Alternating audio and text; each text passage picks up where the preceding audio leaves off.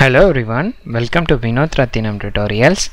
Today we are going to learn how to handle the drop down using the WebDriver API commands. Handling drop down is little bit tricky when compared to other web elements, but if you know how to handle this, then rest of handling web elements is nothing. These are all the methods we are going to learn, whether the drop down is displayed or not, enabled or not, and to select the drop down using three methods: by using visible text, by index, and by value.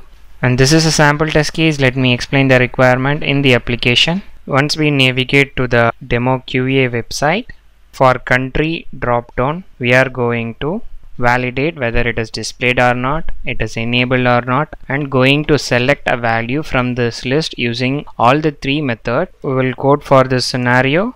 Before that, inspect this web element. When you inspect it, you can see we have the ID locator and the value is drop down 7. Just copy it, paste it. So we have created a class validating drop down, and then a new instance for a Firefox driver, maximizing the browser, then launching the required URL. After this, the first step, we are creating the instance, web element, a meaningful naming convention for the variables, country dropdown equal to driver dot find elements by dot id. The id value is dropdown underscore 7. Import the necessary web elements package. Now we can use this variable wherever we want. The next step is to verify whether the country dropdown list is displayed or not. Same like all the example, if country dropdown dot is displayed, the output message is country dropdown is displayed, else the country dropdown is not displayed. After this, the next step is to verify whether the country dropdown list is enabled. If country dropdown is enabled, you have to pass a message, the dropdown is enabled, else condition, the dropdown is not enabled. The next step is to select the items from the dropdown. This is little bit tricky one. You have to remember new syntax. For that, we have to create the select object. Select, then a new variable I am giving select dropdown equal to new select. Then this one you have to pass it inside this. Import all the select libraries. In previous videos and all, it is just one web element, so we no need to worry about it. Directly we can use it. Here it is a single element having multiple select values. We have to create a select object, then only we can able to access every value inside the list. Once you are done with this, the next step is very easier. You have to remember only this piece of code, then drop down dot select. We have all the three: select index, value, visible text. First we will execute for the visible text. This should be exactly same what it is displayed in the application. I am going with India. Now we will execute and see. Just run it. Browser is launched. Navigating to the URL.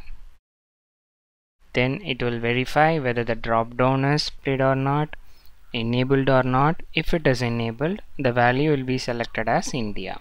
You can see the value is changed. We'll see the results file. Country drop down is displayed and it is enabled. Value is also selected. Now the same example, this we will comment it. We'll select with index value. Drop down dot select by index. Here we have to give the index value. How to choose the index value? In the application, just inspect this for the drop down. If we see here, all the values will be displayed. Under the select, we have three things. One is select by visible text. We have to give the visible text how it is available. and second one is by index. The index value start with 0, 1, 2, 3, 4, 5, 6. If I give the value 7, it will select Argentina. And the third one is select by value. We have to give exactly this value, then only it will select. If I give 7, it should select Argentina. We'll run and see how it works. It is navigated to the URL. You can see here the value changed to Argentina. The results are displayed. The third one is select by value. Drop down dot select by value. The value means exactly we have to give this value. Japan, I am giving the value Japan. Within the code you have to give. Now run it. It is navigated to the URL. It will validate the country drop down list. The value is selected as Japan, and the results are displayed. Hope you understood how to use all these three methods. Mostly we will be using select by visible text. The things to remember here is select by visible text directly the text which is visible in the application.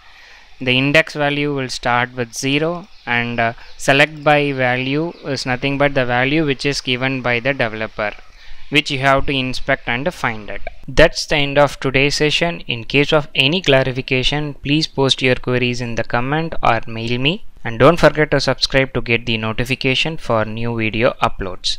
Thanks for watching. Happy learning.